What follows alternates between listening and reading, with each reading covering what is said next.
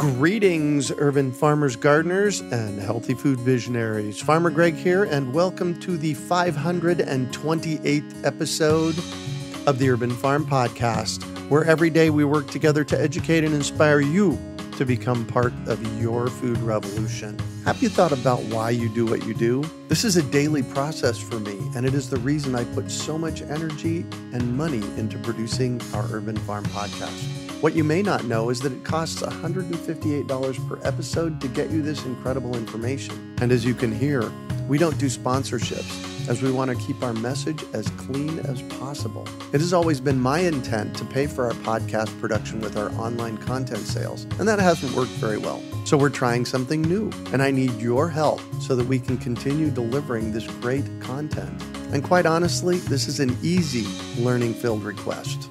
I've teamed up with some amazing gardening visionaries to host a free online edible backyard summit the week of March 23rd. When you attend, you'll get free access for the week to the knowledge of these food growing experts and have an opportunity to get your burning questions answered live. Plus, we're going to release 5 modules of our comprehensive Growing Food the Basics course so that you can dig deeply into the fundamental concepts that will set you up for success no matter where you're at in your food growing journey. So here's what I need. The most helpful thing you can do is to share our ediblebackyardsummit.com page far and wide with your friends on social media, in your garden clubs, and probably places we've never even thought about. Next, please attend the free Edible Backyard Summit. My hope is that some of you will dive in, support our work, and purchase the extended summit and learn more about gardening and creating your own edible backyard. Our intent with this Edible Backyard Summit is for you to discover how you can truly thrive with a healthy life and get reconnected with your food while learning how to live a more self-reliant life, feeling secure knowing that you have a food supply right in your backyard. When you attend the Edible Backyard Summit, you'll be part of a community of people from around the world that are all on a mission to make their backyards and patios into an edible paradise. Whether you're starting your first garden or maintaining an existing one, you will come out of this summit feeling revitalized and re-inspired to make growing and eating food the celebration it should be. Sign up for free by going to ediblebackyardsummit.com or texting backyard to 33444. I look forward to seeing you there. Today on our podcast, we have someone who is transforming the food systems of the world through good seeds and sustainable practices. We're talking with Jane Rabinowicz about global seed work. Jane was appointed as Executive Director of SeedChange in 2016 after joining the organization in 2011. Jane has dedicated her career to community-led change. She is co-founder of the Silver Dollar Foundation and serves on the board of directors of Tides Canada. Jane was named one of the 53 most influential people in Canada's food system by the Globe and Mail, and one of Canada's leading women changing the way we eat by Châtelaine Magazine. Welcome to the show today, Jane. Are you ready to rock seeds? I'm always ready to rock seeds. Excellent. So I shared a bit about you. Can you fill in the blanks for us and share more about the path you took to get where you're at today? Sure. And thanks for your interest. I think from a very young age, I kind of recognized the power of food for transformation. I started volunteering in community gardens and in soup kitchens in high school. I was always a passionate cook. I think I knew also at a pretty young age that I wanted to dedicate my life to service in some form. And I think, for community empowerment and for environmental stewardship, food is one of the most powerful vehicles that we have. So I studied urban food security and food systems. I was volunteering for Meals on Wheels for many years. And so at the local level, at the provincial level, at the national level, and then now at the international level, my passion has always been food as a driver for change. Nice. Tell me, what is SeedChange? SeedChange is one of Canada's longest-standing and progressive international cooperation organizations. We were founded in 1945 as the Unitarian Service Committee of Canada by a Czech refugee named Dr. Lada Hitchmanova. So Lada had survived the Second World War and her life was saved by the Unitarian Service Committee of Boston. And then she relocated to Canada and founded USC Canada with a mission to help rebuild the cities and support the children of post-war Europe. And over the years, the work of USC Canada evolved. And so we were running development projects in Asia, Africa, Latin America, and working in rural communities. Again, you realize that you cannot support long-term development and the betterment of grassroots communities unless you go through agriculture. So the majority of the world's rural populations are farmers. And so USC Canada started seeing the powerful combination of local seed and local knowledge for long-term change.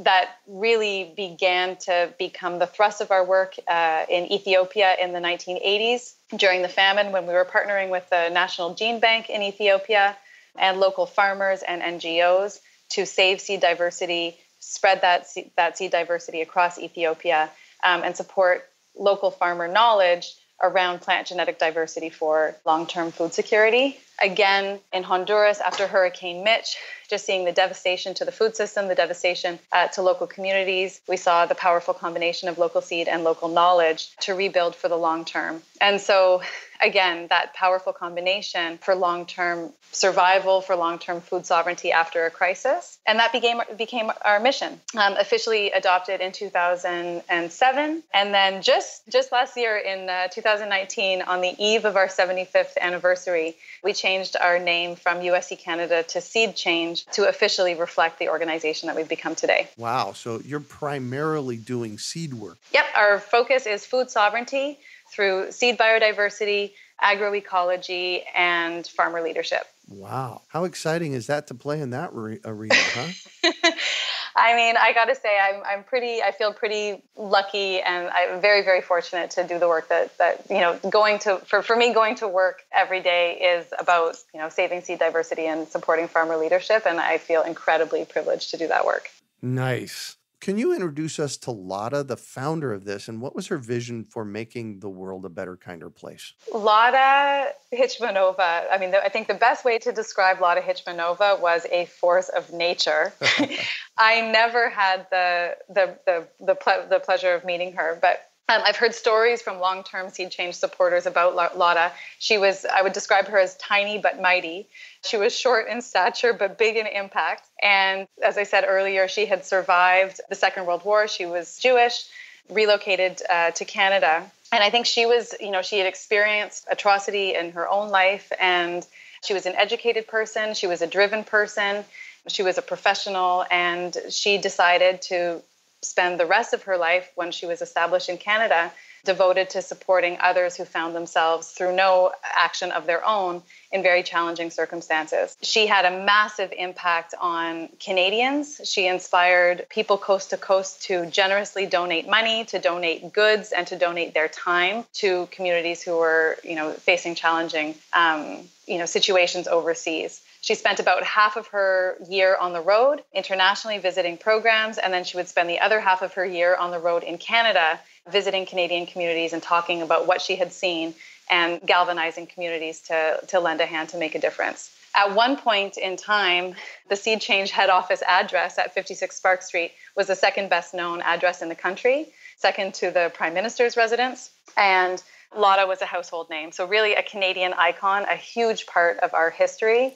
And I think a legacy that we build on today that we're very, very proud of. Wow. And so you're working with seeds, not just in Canada, but globally. Tell me about your seed programs. So we currently work with about 35,000 farmers directly and about 150 of their family members in 13 countries in Asia, Africa, Latin America, and Canada. The foundation of our work is participatory research, so working with communities to map their seed system, understand the diversity that exists, understand the diversity that's been lost, understand how the climate is changing, what their seed needs are, and then work with those communities to, in some cases, save seeds that are on the brink of extinction, in some cases, breed new varieties through participatory plant breeding that are locally adapted and bred for low input farming, and where farmers have the right to save and replant those seeds. We support policy and advocacy work by grassroots organizations to defend farmers' rights to save seed. and then also to register farmer-bred varieties. And we also work to promote and spread agroecological farming more broadly. So again, farming in harmony with nature and supporting communities to grow with the resources and knowledge that they have. So I always ask our guests to send us a list of questions. And one of the questions you sent over is, why does this even matter? And we said that? Perhaps. I mean, it's sitting here in front of me. And I believe you. It's almost one of those answers that's an of course, but let's go ahead and let's dig in there, because why does all this matter? I think that sometimes now we are seeing, we're a few years into the kind of rise of awareness around the importance of local food and the importance of sustainable food. So, now it seems like a given, but that wasn't always the case. So a lot of effort has been put in by a lot of really amazing people at the community level and at different levels to kind of advocate for sustainable local food systems. And that work has now, I think we can agree that it's now broken into the mainstream. The next level out around seed is for some people a little bit more difficult to connect to, because it's hard for an everyday consumer to make that link between, the seed and then the food, and then what does this have to do with my life? But as soon as you make that connection, when you say, the vast majority of the food that we eat today starts with a seed, right? The vast majority of the seeds that are grown are bred to perform best with high fossil fuel emission inputs and chemical inputs that we also know are toxic to human health and toxic to the environment. The whole way in which our seed system is oriented is about this kind of, high input, high emissions production system that we know is not working. So I think it can be difficult for people to make the connection between, my everyday life, my health, my well-being, the well-being of my family, the food that I eat, and the seed that grows that food. But once you make that connection, all of the food that we eat starts with a seed, and the way in which that seed is grown, the way in which that seed is bred, has massive implications on our health and our environment. The light bulb goes off, and then it doesn't go, and then it stays on for the rest of your life. You're down the rabbit hole of seed of seed passion for the rest of your life. Yeah, that's interesting. A lot of nooks and crannies here at the Urban Farm have seeds that I've saved. In fact, I think my sweetie Heidi rolls her eyes a little bit when she finds another packet of seeds that I've thrown in a Ziploc bag and that I saved from something in the yard. So I understand that passion. Mm-hmm.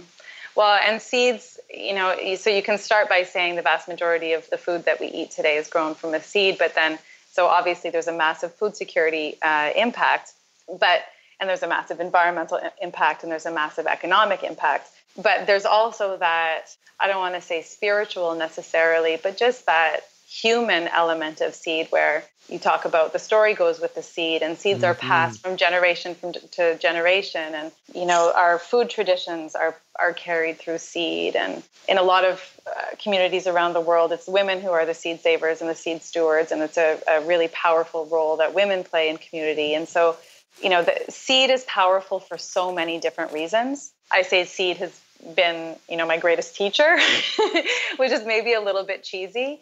But again, once you realize and once you start to think a little bit about seed, you realize how incredibly powerful it is. Yeah. And so one of the things, some friends of mine, Bill McDormand, Bell Starr, Kari Spencer, and I started an organization a while back called the Great American Seed Up. And it was designed to supercharge our local food and seed economy. And, I mentioned that to you, and you had some great thoughts on the impact of grassroots, really all grassroots projects around food. Can you dig into that a little bit?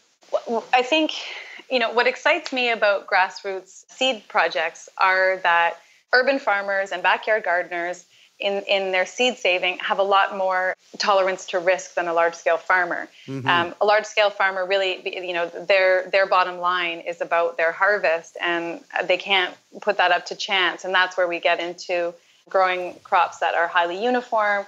And in our, commercial seed and food system, there isn't a huge amount of diversity. But there is a massive amount of diversity in backyard gardens and urban farms. And so I think of those gardeners and those farmers as really on the front lines of diversity conservation. And that's really important for the food that we eat today, but it also is critically important for the food that we're going to eat tomorrow, because who knows what traits we're going to need, what genetic traits we're going to need to survive new pests, new diseases, et cetera, that come with climate change. And that genetic diversity is tied up in the seeds. So the role that community gardens, that grassroots seed savers and grassroots seed projects play in saving seed diversity and keeping that seed diversity as widely accessible as possible is just so important. So I'm very passionate about it. I get very excited about it. And then you think about how amazing it is when those grassroots projects are networked up with each other and are sharing resources and knowledge with each other. There's a lot of kind of grassroots seed saving initiatives that have developed how-to guides on different kinds of seed saving practices. And folks are dealing with a lot of, obviously climates, and weather conditions and environments, vary place to place, but there's a lot of kind of basics that folks have, figured out and developed kind of how-to resources for. And so I think it's really important when grassroots seed saving projects are networked with each other and are sharing knowledge and resources. And then I also think it's really important when grassroots seed saving projects are connected to more institutional kind of diversity conservation institutions like national seed banks. So in the case of Canada, our national seed bank is in Saskatoon. We have an incredible collection of mostly cereal crops, which you can understand given our country. Yep. And our national seed bank is not able to renew the collection at the speed that it would need to keep all of the seeds viable. And it relies on organizations like Seeds of Diversity Canada, which is an amazing network of backyard seed savers, and other grassroots seed projects to access our seeds from the National Gene Bank, grow those seeds, and return some of them back to the gene bank. And so I think of seed saving on a spectrum. On the one end, you have high purity, high security. You can think about the Svalbard, doomsday vault, that kind of like keep those seeds secure and make sure that they're very, very high quality and very, true to type and pure. And then on the other end of the spectrum, you have less quality control, but high diversity and high public access. And then you've got everything in between. And all of those activities are extremely important in terms of saving seed diversity and keeping that diversity adapting and circulating. When you're doing work in your organizations at a grassroots level, plus a top-down level, so you're doing it on both sides of the coin. I'm not a fan of top-down. It doesn't move fast enough for me, so you have to really have patience to work with agencies and governments and that kind of stuff. And you're doing work on both sides of that coin. Yeah, our work at the policy level, as you say, it is slower. It's highly bureaucratic. But what you realize is that the policies that are set at the national level and at international levels with international treaties, for example, the International Treaty on Plant Genetic Resources for Food and Agriculture, the Convention on Biological Diversity, etc. Those policies, those regulations have massive impacts on the farmers that we work with on the day-to-day. So that's where policy is set in terms of the right to save seed and the right to share seed. Which seeds are recognized? If they're seeds that come from the so-called formal sector, or if they're seeds that have been bred and saved and passed along by farmers for generations. So you can't deny. I also would want to write off that participating in those kinds of, spaces, because I'm also like a doer, but you can't deny the impact of decisions that are made at that level on the farmers that we're working with in rural communities around the world on the day-to-day.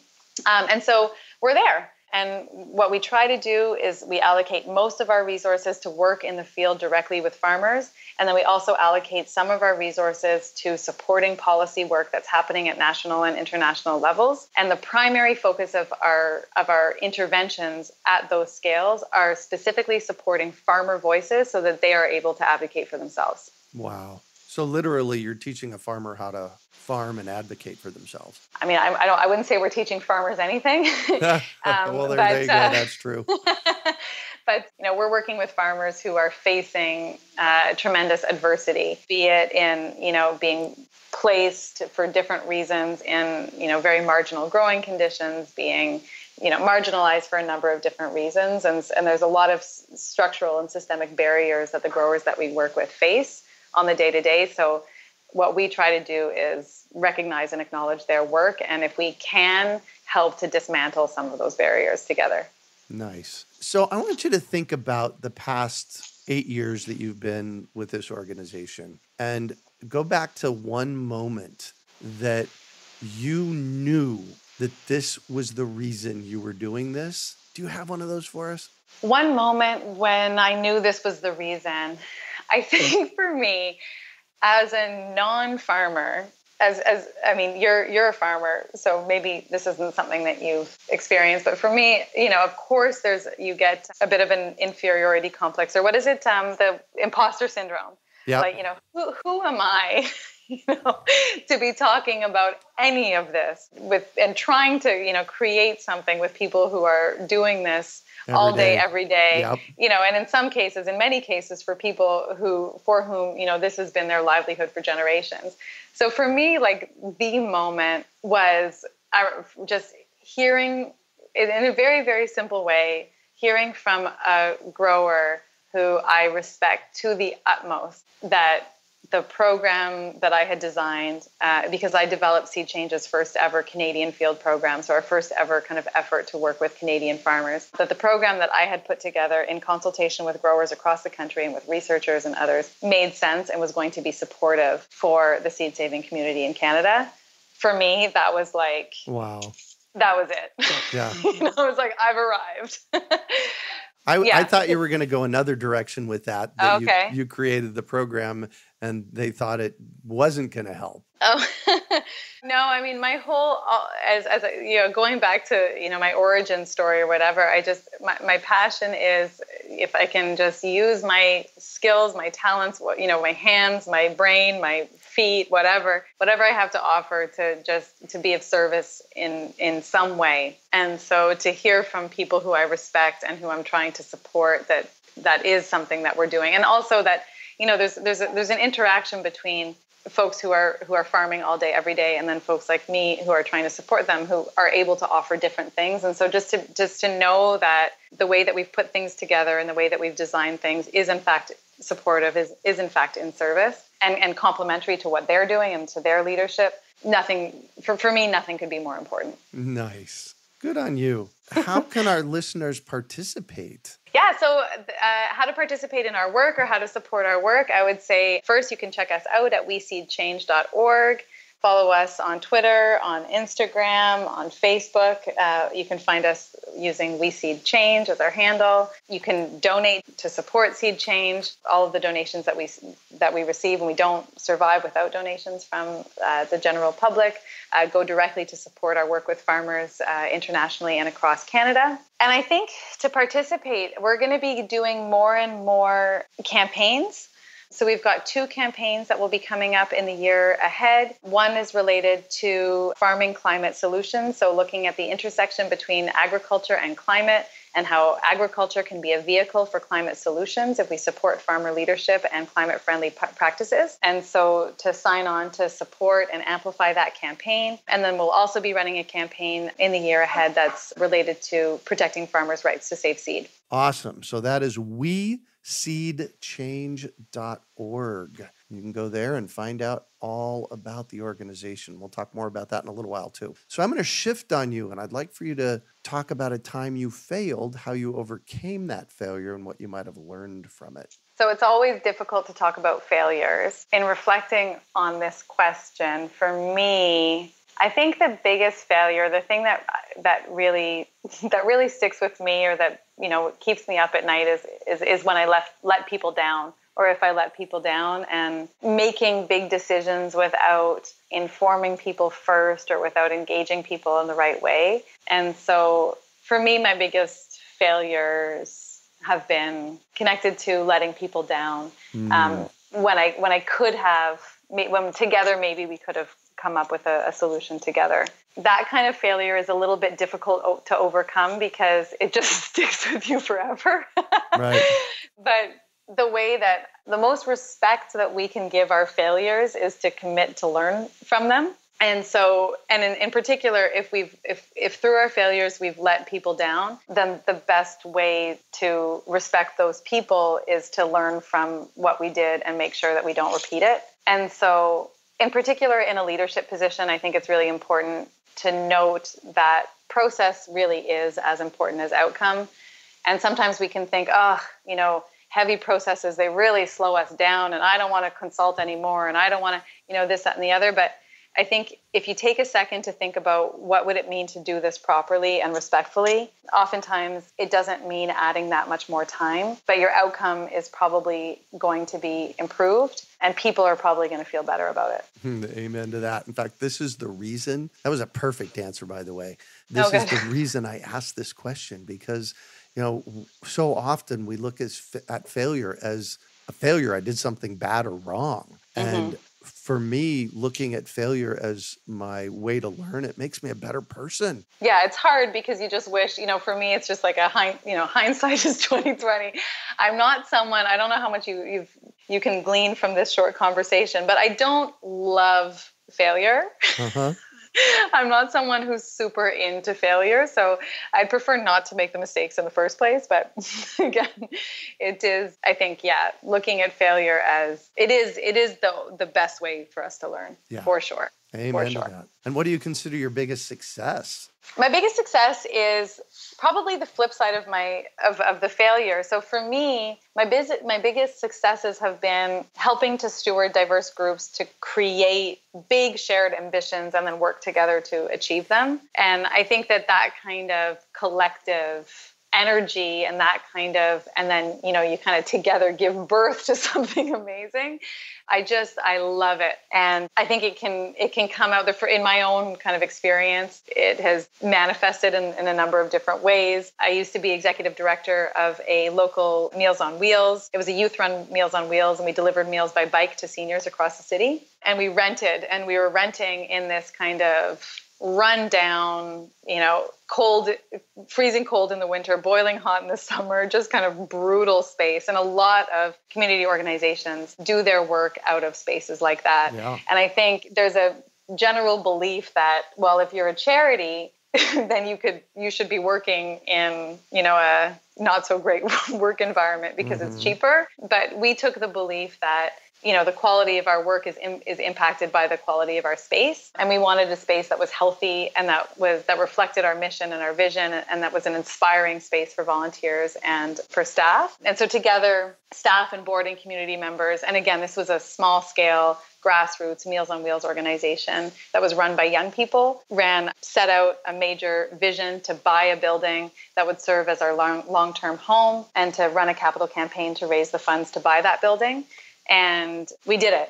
And nice. The organization now operates from the space and it has room to grow. I met with their new executive director just a few weeks ago, and he was saying that the single most important resource that they have in terms of their vision for their long-term future is that building. And so it's going back a few years now. I wanted to come up with a different success, but I was 25 years old. It was my first executive director job. I had no idea what I was doing, but I was just like, let's go for it. Apparently you did. Yeah, it's one of the proudest things I've ever done. Yeah, good job. And what drives you? I think what drives me is really to put whatever I have to offer, whatever time I have, whatever skill I have, whatever talents I have, to just do what I can with the time that I have to just try to make a difference. And, we spend so much of our lives working. So let's say, you work 9 to 5, or many of us, we work more than 9 to 5. That's right. It's a lot of hours over a lot of years. Yeah. And so for me, it's just, what am I going to do with that time? And what am I going to do with my effort? And what am I going to do with my skill? And what drives me is just putting everything that I have to the best use that I can to do something positive. Beautiful. And if you could recommend one book for our listeners, what would it be and why? Yes, I am very excited today to recommend an amazing book that I read last year that is called A Mind Spread Out on the Ground. It was written by a young author named Alicia Elliott, who is Tuscarora from Six Nations of the Grand River. And yeah, it's a book that'll stay with you. It's a book that will inspire you. It's a book that you will learn from, about yourself, about what it is. Yeah, about yourself, about life, about indigeneity. Really, really incredible piece of work from Alicia Elliott. Nice. Called A Mind Spread Out on the Ground. That's right. Awesome. And what one final piece of advice do you have for our listeners? My final piece of advice is to find joy in the tough stuff. That, things can be hard and things can be difficult. And in particular, if you're trying to make a difference in your community or in your family, in your organization, wherever you are. And I think that, we can all get overwhelmed by the doom and gloom of today. But if each of us do what we can, I think we can turn this ship around. Yeah. And I also think that we should give ourselves I don't know what it is, the license or just take the space to find joy in the challenge. And I think that when you find joy in difficult circumstances, or when you find joy in being in service, that's when really incredible things can happen. Yeah. I think it's interesting that you said find joy, not happiness. No, because happiness to me is, I don't even know what happiness is. For me, joy is about a depth of experience. It's not about being happy. It's about a deep sense of meaning. And for me, joy is also most often experienced in relationship with other people. So I'm personally not in pursuit of happiness, but when I experience joy, and particular joy in the work, for me, there's nothing bigger. Awesome. Thank you so much for joining us on the show today, Jane. It's really been a pleasure. Thank you for the invitation. Yeah, you bet. It's been a great conversation. You did awesome. How can our listeners get a hold of you? So you can find me, how to get a hold of me. I mean, I'm not hard to get in touch with. So you can reach me by email if you like at Jane Rabinowicz. Greg will spell that out for you. Jane Rabinowicz at weseedchange.org. You can find me on Instagram at Jane_Rabinowicz, and look me up through SeedChange at weseedchange.org. Nice. You can also find show notes from today's podcast at urbanfarm.org/SeedChange. Hey, if you've enjoyed this podcast and are interested in listening to my first podcast series, Freshly Green from 2007, you can subscribe to support the Urban Farm Podcast. With that, you will have access to Freshly Green and so much more bonus content. Visit urbanfarmpodcast.org to find out more and to pledge your support. We hope you enjoyed today's episode of the Urban Farm Podcast. Remember to listen for tips, advice, and resources to help you on your journey with urban farming. You can find us on the web at urbanfarm.org or send us an email to podcast@urbanfarm.org. In the words of Vincent van Gogh, great things are done by a series of small things brought together. Be encouraged that with each lesson learned and skill developed, you are one step closer in the direction of your dreams.